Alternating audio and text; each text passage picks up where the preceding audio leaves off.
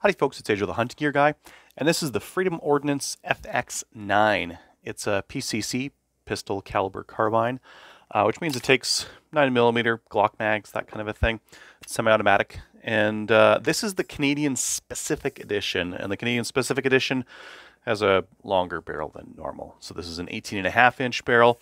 In the US, these are available in 16-inch barreled versions and then some like real short ones as well. And I think in Canada you can now get the short versions, but those will be restricted if you care. Restricted firearms in Canada you can take to the range and back. Non-restricted you can, I don't know, take them hunting or go for shooting or out to a gravel pit or something like that. So this is one of the most ergonomic PCCs you can get. This is the best go fast PCC you can get. A couple caveats to that, but we'll get to that in a minute. As you can see, my magazine is empty. I've got a chamber flag in the chamber, so there can't be any ammo in there. And if you want to see, there, it's empty. So this gun's clear, and we can take a closer look at it. So the FX9's claim to fame in Canada here is usability. Our AR-15 model 9mm PCCs are all prohib. This one's not. This one's still non-restricted as long as you get it with the 18.5-inch barrel. And it's got a couple of things that are really interesting. One, that magazine release is nice and tight. It's close up, and it drops free. So as you're shooting your course of fire in your 3-gun match or whatnot, you can drop the mag and go grab a fresh one off your belt at the same time. So that's going to be a little bit faster. Now, adding to the speed, there's a bolt hold open. So that's going to lock open when your magazine is finished. So you've dropped your magazine, you're going to grab another one, you pop that other magazine in, and the mag well is okay. It's got a little bit of a bevel to it, so you can't like really get it off center, but a little bit is fine.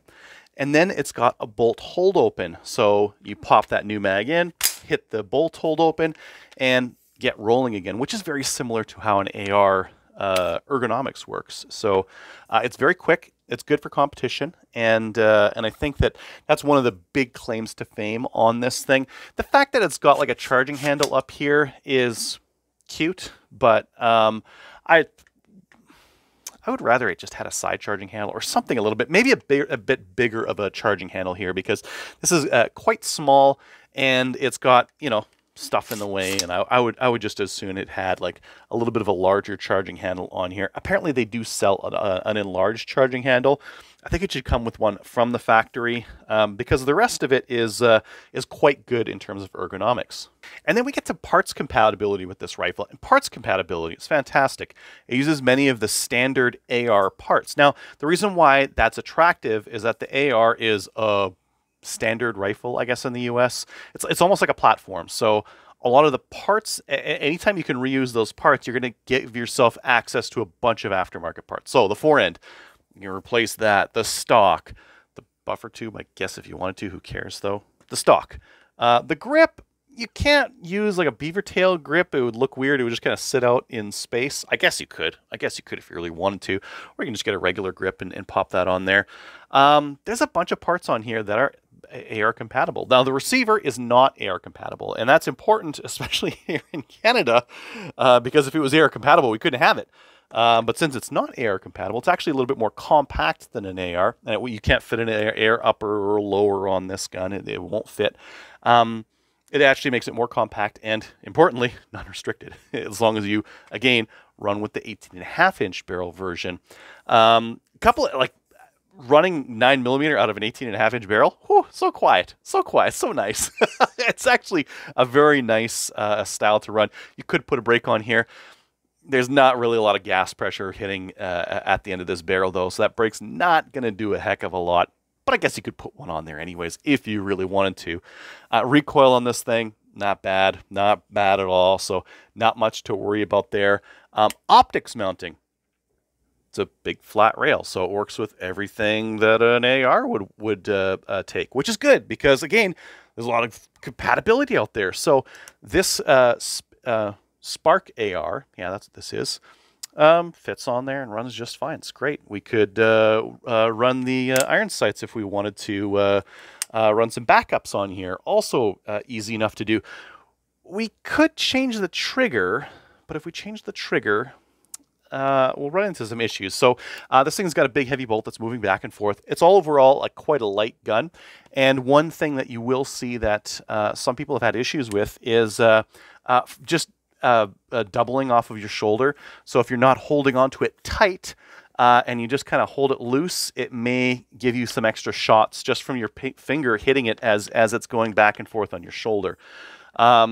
Which is usually not what you want. Like even just like joking around, that kind of like bump firing is fun, but not like if you're in a match or something like that, not great at all. So keep in mind that if you change the trigger on here, from the factory, they come with a heavy trigger. I guess that's a good thing. You're not going to get doubles or triples or a full mag if you hold it loosely on your shoulder and fire. And again, in the competition, that's probably a good thing.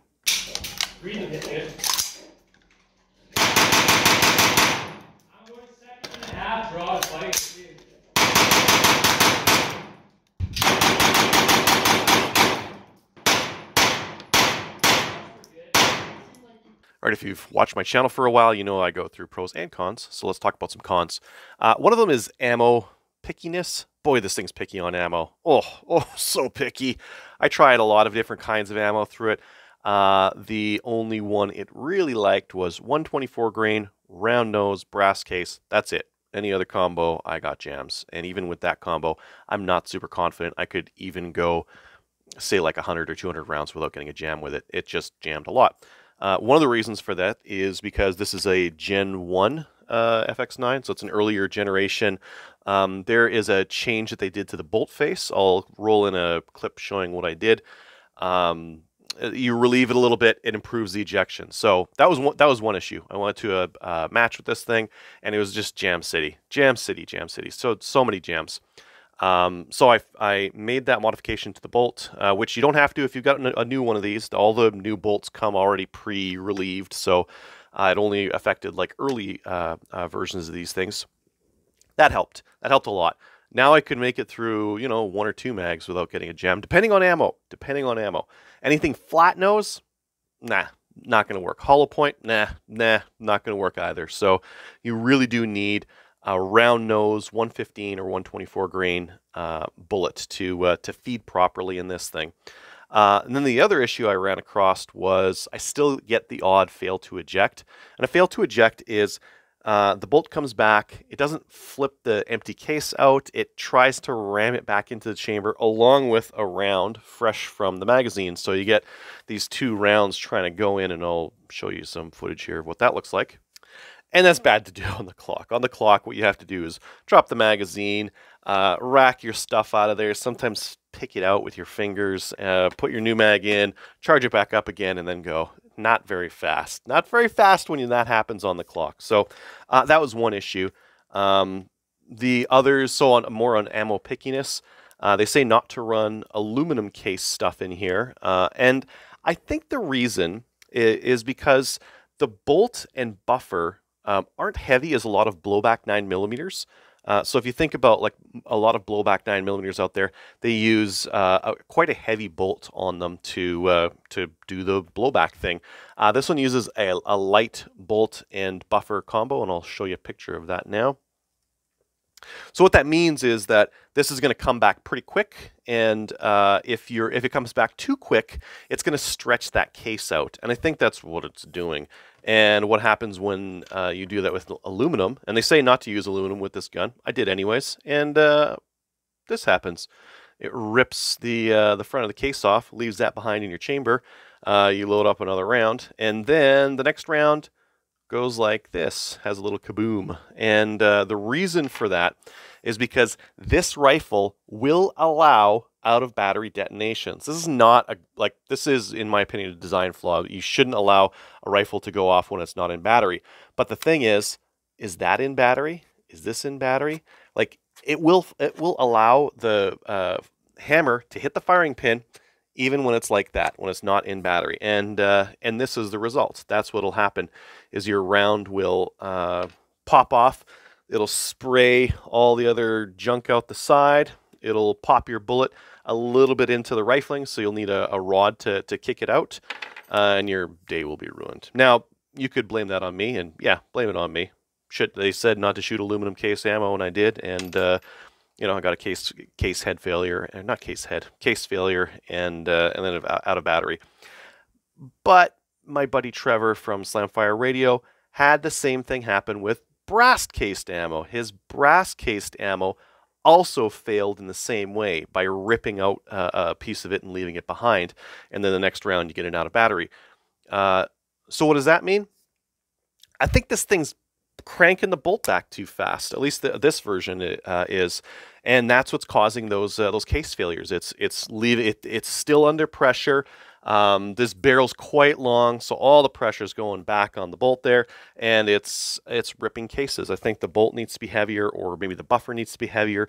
Something to slow the bolt down. Just keep it forward a little bit longer, so that it gives the case a chance for the pressure to be relieved and the lower pressure, and then finally start racking it back. Because if it starts ripping it out too soon, again, you rip the case in half, and that's no good. So where does that leave us? I think where that leaves us is you should only run factory 124 or 115 grain brass case ammo out of this thing. It's going to stretch it, and I would not run anything too hot because it's going to rip your cases in half. So just factory stuff, just stuff that's going to be useful on this kind of a thing. And don't get too experimental with the ammo that's going in it. Also, always wear your safety squints, and I would not want to I probably wouldn't want to shoot this thing as a left-handed person and have my face anywhere close to this port, because that's where your bad stuff's going to fly out, is right out there. So you wouldn't want to have your face or hand or anything near there, and yeah, that's not really great. The rest of the rifle is fantastic. I think that the compactness of it, the ergonomics and controls are all really good. I just wish that some of these reliability and safety things were fixed on it. Potentially on that bolt, shielding it a little bit more from the firing pin, so that it would only allow access to that firing pin when it's absolutely in battery. I think that would go a long way to improving some of the safety on this thing. And I mean, the rest of it, I really like the rifle. I really like the design of it. And this should be like the primo 9mm PCC in Canada. I think with these issues fixed, it would be. Thanks for watching.